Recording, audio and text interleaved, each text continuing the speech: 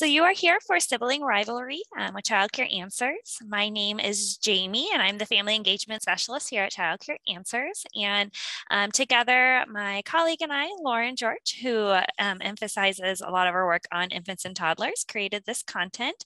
If you have any questions regarding your infant and toddler, you can absolutely email Lauren, and then you can email me, Jamie, for any other information. I worked as a preschool teacher for many, many years. So I tend to work a lot with our preschool families and or school age families, but we both can help you and be a great resource for you as you raise your little ones.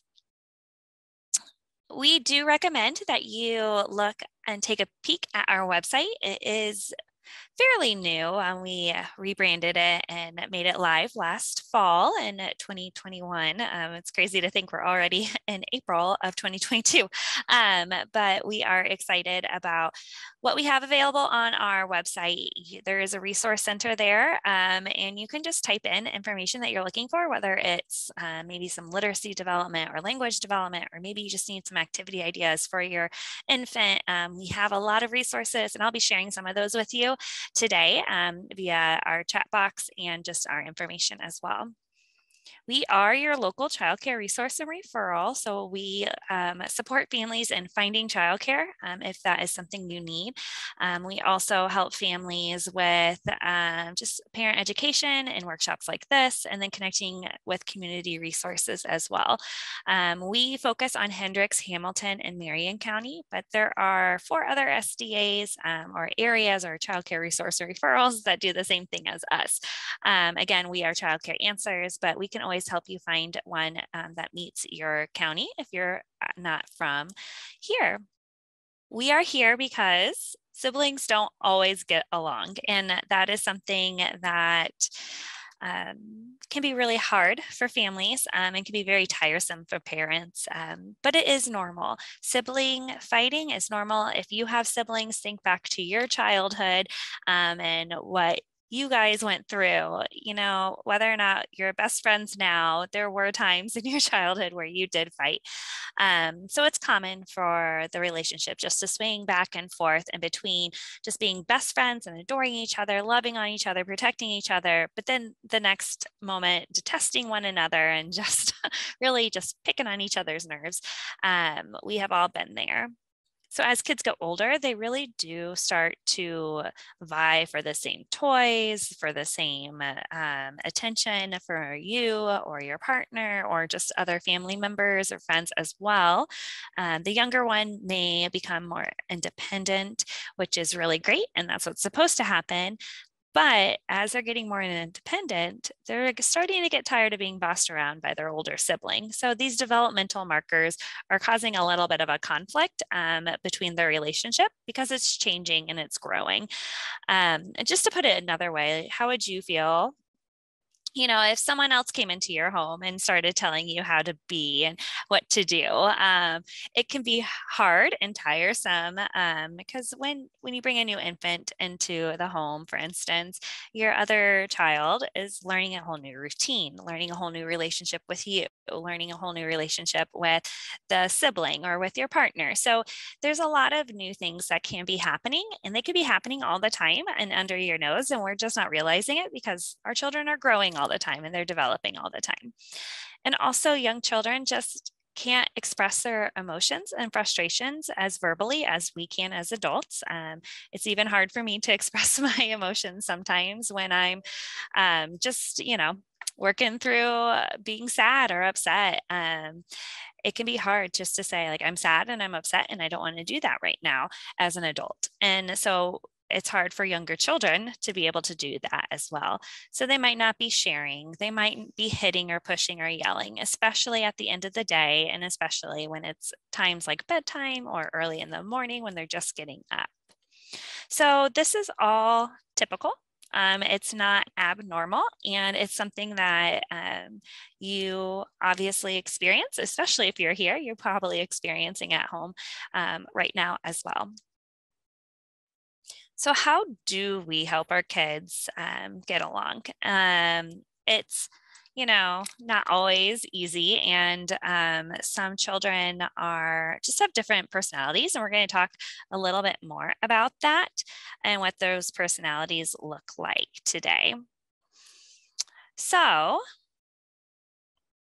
I'm going to go ahead and jump to a little bit more detail about that. So many different things can cause siblings to fight or not get along. One reason is that they have these evolving needs and they're different than each other's because of their ages and because of their development. And we talked a lot about that in the slide before here. But for toddlers, for instance, they're naturally protective of their toys. It's not developmentally appropriate for them to be sharing at this time. They're learning that skill. And then you have like your school age children, maybe your kindergartner or first grader. They have often a strong concept of what's fair and what's not fair. And so it's fair to share, and that's what you do. You share because it's fair, and that's what developmental spot they're at in their play. But their brother or sister is not there because they're just learning how to just protect their toys and to play with their toys and how to use those toys in their own learning and growth and development. So right there can be a very strong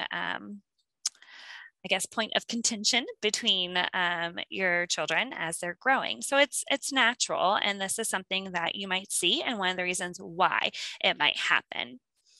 So I think with this stage, it's important to really start to have that conversation with your children about what is fair, and that fair does not mean equal. And I know it's an old image, but that image of like trying to see over the fence and you're trying to look over, and fair isn't giving everyone the same size box to stand on to look over the fence. Fair is about giving someone the right size box to be able to stand on to look over the fence. So for me, I might have a smaller box than someone who's shorter than me. And that's equal. It's not fair. So I guess that's fair. Not exactly equal is what I was trying to say. Another way that you can really help children understand this is using a Band-Aid analogy. And I really like this analogy because I think it relates to young children who love Band-Aids. But if you can just ask them, like, what do you need when you cut your finger or you cut your arm? And you talk through, oh, you need a Band-Aid. A Band-Aid will help keep the germs out. The Band-Aid helps that cut feel better and, make it healthy again. Now, what do you do when you have a stomach ache? Do you need a Band-Aid? What helps you feel better? I guess some children, a Band-Aid helps anything feel better, but not necessarily with a stomach ache. And you could talk about how maybe you give them crackers or some club soda, or you help them go take a nap to help their stomach feel better. Not everyone needs a Band-Aid in a certain situation. So not everyone's going to share in a certain situation, or your brother might need this, but you do not need this. And trying to help them understand that fair isn't always equal. Another reason why we see fighting in our young children, it can just be their temperaments. We all are born with our own individual temperaments, and this does include mood and disposition and adaptability. We each have our unique personalities that really are going to play a role in this. One child may be more laid back and easygoing and more flexible, while another child might be a little bit more type A in the sense of this is the routine, this is how we do things, and this is the way I expect things to go. And when it doesn't go that way, they might feel a little bit more rattled. So it's important to know that each of your children are different, and you probably experience this daily and you know that, but just to remind yourself of that when they do start to fight, that this child's probably acting this way because of their temperament versus this child is a little bit more sensitive and that's their temperament. Both of those are okay. And how do we kind of blend together to learn about each other? Now, sometimes children have specific needs or special needs. Maybe this is due to a physical developmental delay, maybe a learning or emotional developmental delay. But whatever that is, it may require some more parental time and some parent attention. And this can be difficult for siblings. Other children may pick up on this disparity and they can act out to just get attention. Maybe they are acting out because they're afraid of what's happening, or maybe they're acting out because they want more attention, or maybe they want something that the other child gets because of a specific need. So it's important just to keep that in mind. If you do have a child with a special need, with siblings, you probably have experienced this as well. And it's important just to set aside time for each child. And that's an activity that we share with everybody in general. When it comes to sibling relationships, is just to make time to date your children. That sounds kind of silly or weird, but just take time to be with your children one-on-one, whether it's in the home or you just go out to a park together, or maybe you take one of your children out for ice cream and then the next day you take another child out for ice cream. My sister-in-law and brother-in-law, they have quadruplets, and so they each want to try to make time for each of them. And so they take them out on a special day, the day they came home from the NICU. So instead of celebrating their birthday all together, which they do, but they also try to celebrate the individual as well. And I think that's a great practice to keep in mind, is just finding time to celebrate your individual children and helping them understand that your attention is there for them. Again, it's not fair and equal all the time, but I'm here for you and I'm here to play with you and listen and love on you just the same. Great. Well, now we know some reasons why siblings may fight. Now we're going to dive a little bit deeper into how we might be able to prevent some of these. So it's not I guess a black or white science cut and dry the way that we can prevent. But these are just some general tips. The first one is just to lose the labels. Oftentimes we as parents might say, oh, you're the silly child or the wild child, or you're the smart child, or you're a smarty. And you create these fun little labels that you might be using out of jest. However, sometimes this can create competition between siblings. So if one child's always called the smarty in the family, then without meaning to, it could be implying that the other children aren't as smart. And so just considering your labels and how that can be impacting the relationship between your children, just considering things like how you can embed teamwork and persistence and kindness within those relationships. Also, you can arrange for attention. Like I said, just taking 10 to 15 minutes, well, the one-on-one dates is what I was talking about, but then also taking 10 to 15 minutes where you're doing something that is all child-centered each day. Maybe this is right before bedtime and you're giving them 10 to 15 minutes to read a book, or maybe to read a book with them, or maybe it's like a 10, 15 minutes in the car ride. It's just you and one of the children. And so that time is really dedicated to listening to your favorite songs and letting your child choose those songs. Just trying to embed those in your day, and finding time within your already scheduled routine can really help you, instead of feeling like it's something additional you need to add into your day to improve a relationship. I think, we all have these natural routines, and it's really easy just to say, hey, come join me in this routine, as opposed to having to recreate the wheel. So arrange for that attention and be mindful of that. And then also teach conflict resolution. And this is just happening all the time. I think it's really easy sometimes to say, go to timeout or take a break, which, taking a break is not is a good strategy. It can be a very good strategy, but sometimes children also need to learn the words to say when they're angry and upset too.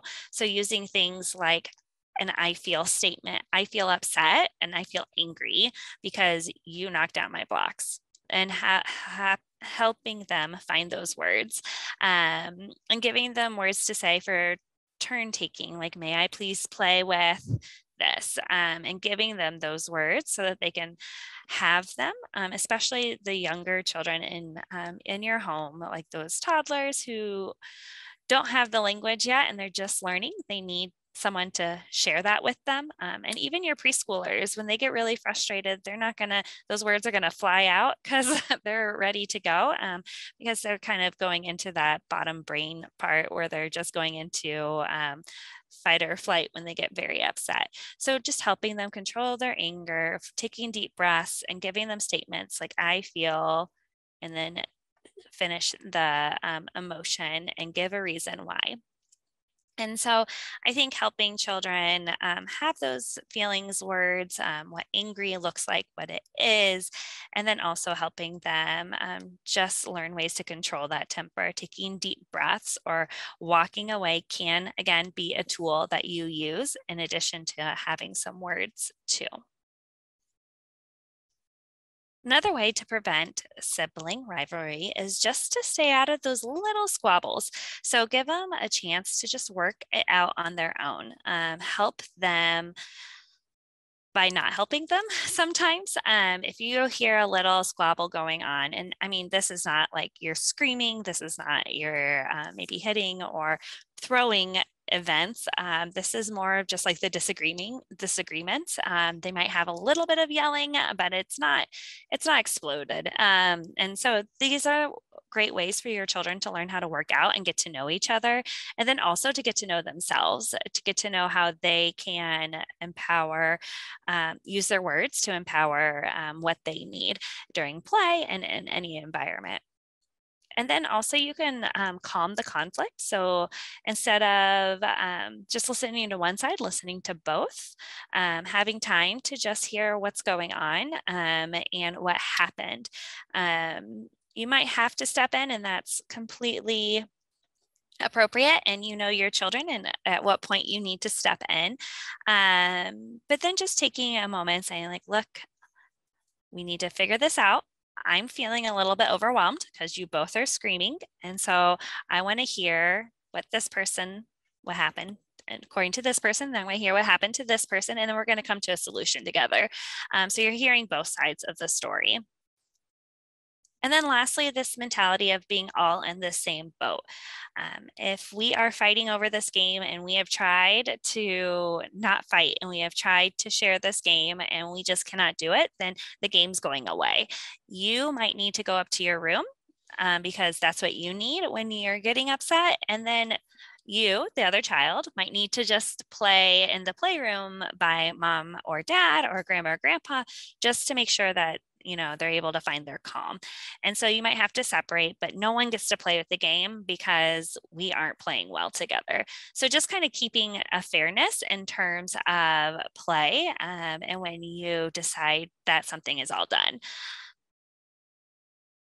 Another way to just really build into your siblings' relationships and preventing that sibling rivalry is just exploring shared experiences together. The first one is our bubble play handout that we have online. You can go visit this link, and there's a whole list of ways to play with bubbles from infants all the way to school agers. And so there's ways there that you can encourage play. Maybe your school ager blows the bubbles and your infant chases after it by crawling around. I know my 11-month-old really, really, really loves bubbles right now, and just like watching them go around. And maybe your preschooler can blow bubbles for your young toddler, and that's all they do, but it's fun and it's entertaining and keeps them busy. You can have dance parties together. There are definite benefits, social, emotionally, and also other types of benefits, even math or literacy benefits to dancing together, which we could talk about another time. But there's a lot of benefits for a little dance party that helps just bring a smile to each other's faces and just be silly and have fun. We also have some ideas for block play. Some of these, might not be the best for maybe your infants, but definitely from toddlers up. There are ways here that you can use to play with blocks together and engage in that. We have chalk painting resources online, and we also have a scavenger hunt you can do. It's called our spring scavenger hunt. And it's a really fun way just to go on a walk, but then keeping each other engaged together. So can you find a bird chirping? Can you hear a bird chirping? Or can you find a nest in a tree? Trying to take a walk together, enjoying that time together, but then also having a purpose to the walk can sometimes help build a relationship there.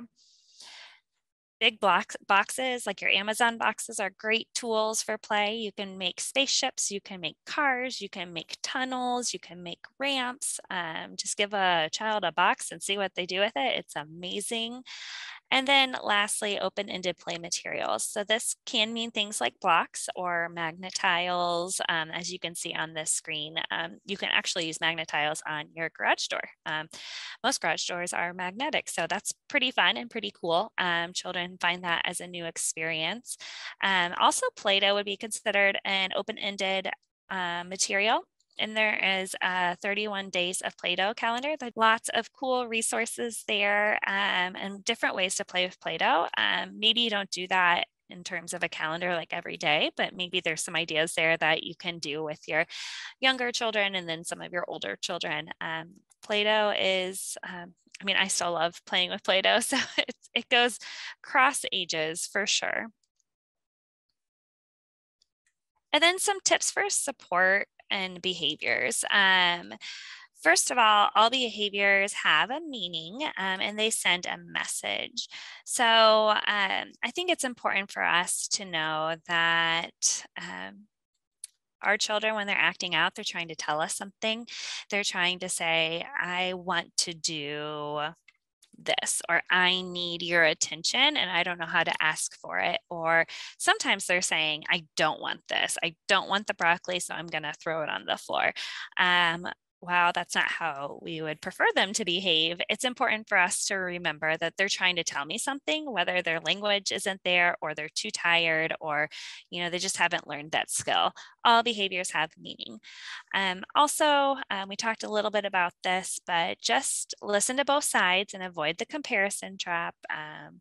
And just know that just because they're older doesn't mean they're always going to behave the way that you expect them to or that you would like them to, because as children get tired or hungry or just have had a rough day, they can still experience some of this as well.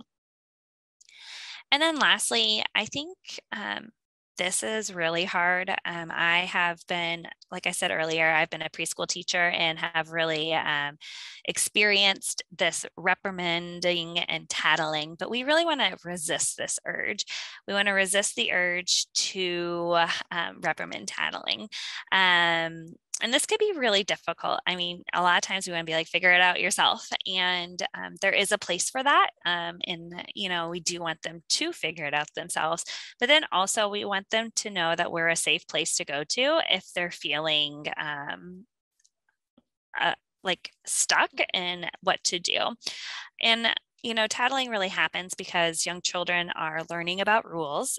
They are trying to figure out where they relate in terms of these rules, but then also they're still needing attention and they still don't know what to do all the time when they come to a problem. And so with this experimenting of power and control in relationships, but while learning to solve conflicts, you're going to get tattling, and this is very developmental and it's very appropriate. But again, it's hard. So we want to resist that urge. I think just letting them know that hey, I'm here for you. I hear you. And I can see that you're frustrated is just the first step in just saying got it. You're upset that so-and-so did X, Y, and Z. But then also going back to it and saying but you're kind of tattling right now. And tattling is when you're telling on somebody on their actions. So let's think of different ways that we can fix this problem. And so talk about those different ways with them, whatever the situation is. And then talk about fairness and justice, and just the idea that like sometimes people are just not going to follow the rules. I know many adults who don't follow the rules when, you know, maybe they should. And so sometimes people are just not going to follow the rules when they should. And I know that can be hard and that can be frustrating, but you know, you're trying to do the right thing. So instead of maybe tattling, maybe we can share some ideas, or give them some support on what to do in that particular situation. You know, every situation's so different, and you'll be able to, I mean, help solve the 3-year-old's problem, I'm sure, and help them go and solve it as well. But the most important thing for them to learn is that they're in control of their own actions, and we can't control others, but we can talk through it, we can find problems, and we can solve those problems together. And if they don't want to solve those problems together, then maybe it's time to talk to an adult, or maybe then it's time just to walk away and just say, this is not what I'm going to play with right now. So helping them come to those decisions and making those choices.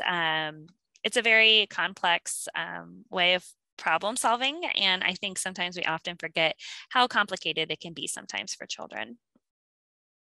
Well, that is the end of our workshop today, and I know it was quick, and it was just a quick 30 minutes, and just wanted to give you some tips and reasons why siblings do experience rivalry.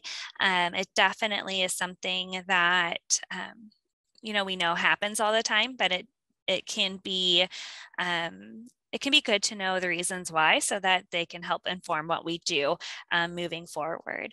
Really, I just would love for you to just take a moment today, this afternoon, just to think through, how will I support my children's relationship moving forward, and what can I do to help prevent maybe some of those fights, but then also what can I do to encourage each of my children during those squabbles, if you will.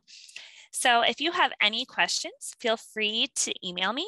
It's on the screen. I really look forward to just doing these workshops and hoping that you guys can come back again. So thank you so much.